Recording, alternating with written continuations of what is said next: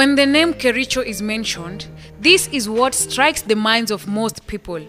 However, this is the reality on the ground in Kericho County. Dumping sites have become a problem around University of Kabianga and its environs. As a result, both business people and residents have no option other than selecting a place as a dumping site for their waste products, thereby worsening the environmental situation. The dumping site is on an open ground, creating an unpleasant look, and more so, animals are easily accessing the site, consuming the harmful waste. In the Gazette Notice number 2334 of 28 February 2017, the government of Kenya through NEMA illegalized the use of plastic items as a way of conserving the environment. Unfortunately, this law has not been implemented as there is still the production and use of plastic bags, which in turn ends up in dumping sites.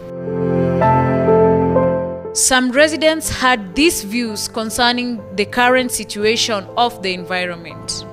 Okay, takataka imekuwa ni shida, kumekuwa na shida ya mahali unaweza tupa takataka. Sasa okay, unapata labda wakati mwingine tunaweza choma ile takataka. Tunaweza pia unaweza chukua tu na tupa tu mali. Okay, unatafuta tu mali unaweza tupa. Okay, naona kunaweza kuwa na wasiwasi, labda kuna ule kuchafua mazingira. Kuna uchafuzi wa mazingira. Ya labda magonjwa, vitu kama hizo. Incinerator nadhani itakuwa ni kifaa muhimu kwa hii maeneo ya Kabianga. Sababu labda itasaidia pia kumaliza takataka na ile kusaidia pia kupunguza uchafuzi wa mazingira. Na suggest kama wanaweza leta trucks za dustbin, wabebe hizi takataka waende wazichome mahali kwa incinerator or something. Place mbali na hapa. Wasidampa hapa juu watu wanakuwa wagonjwa kutokana na uchafu kama hii.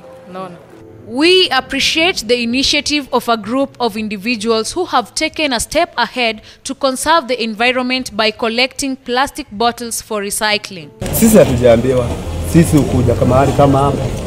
Unaona tuangalishie area hata mazingira iwe safi. Unaona? Alafu ambapo ningesema sisi B.Sc yetu ni hii. Unaona vitu kama vile tena. Unaona vitu kama hii machupa kama hii. Huenda tunakuta zimetupwa.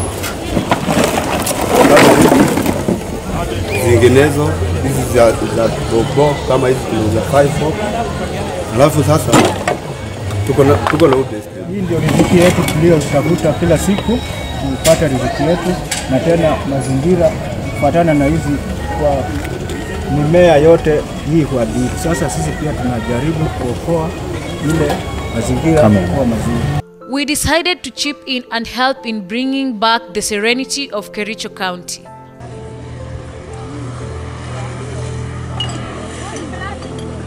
For the remaining non-biodegradable waste, our group came up with a disposal solution, which is the construction of a homemade incinerator, a burning to clean project.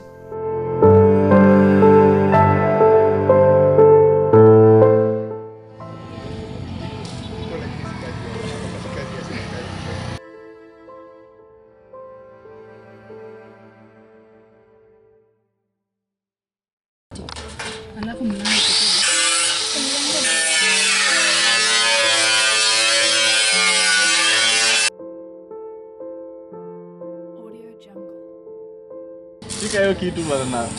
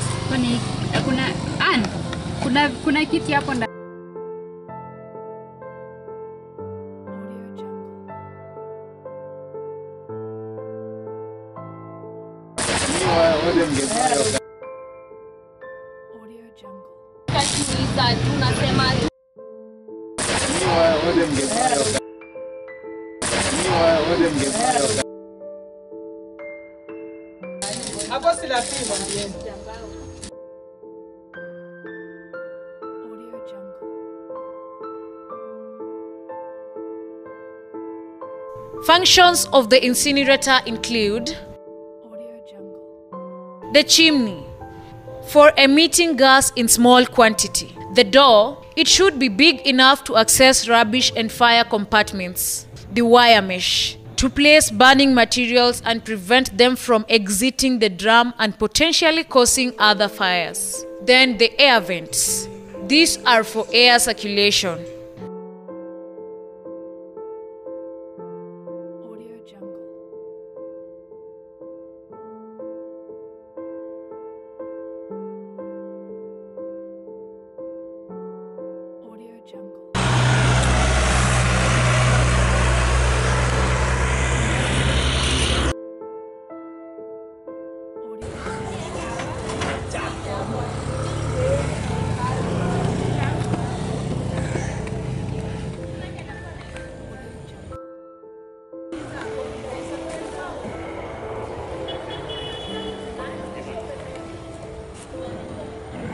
The homemade incinerator is meant to burn papers, cardboard, and packages that are not recycled where we live.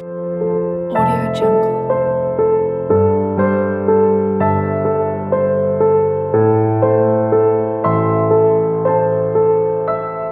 Audio Jungle.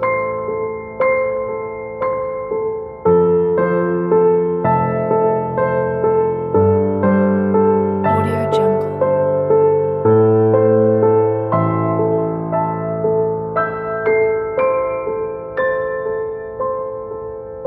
Audio Jungle.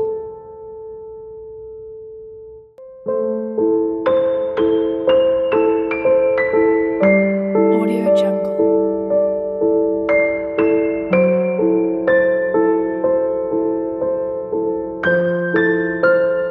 Jungle. Audio Jungle. Audio Jungle.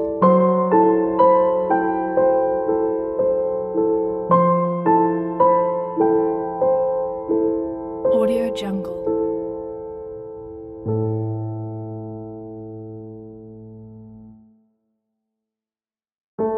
Audio Jungle.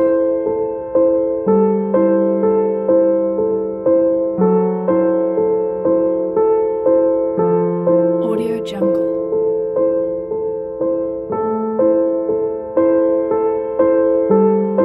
Audio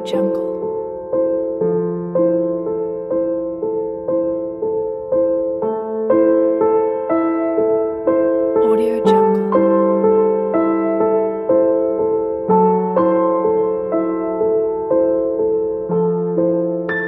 Audio Jungle.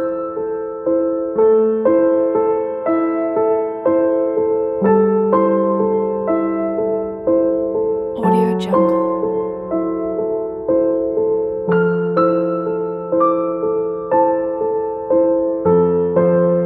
Audio Jungle.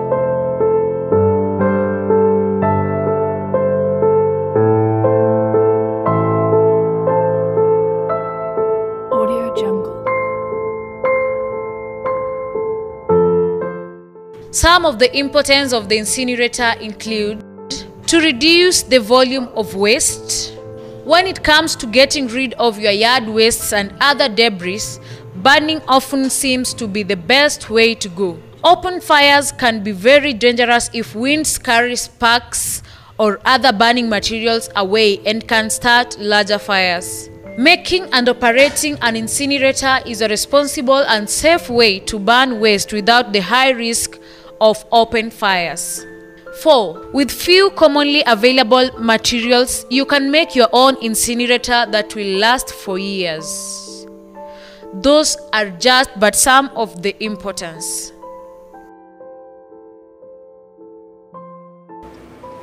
Hiyo kitu inatusaidia kutoa takataka kwa kijiji.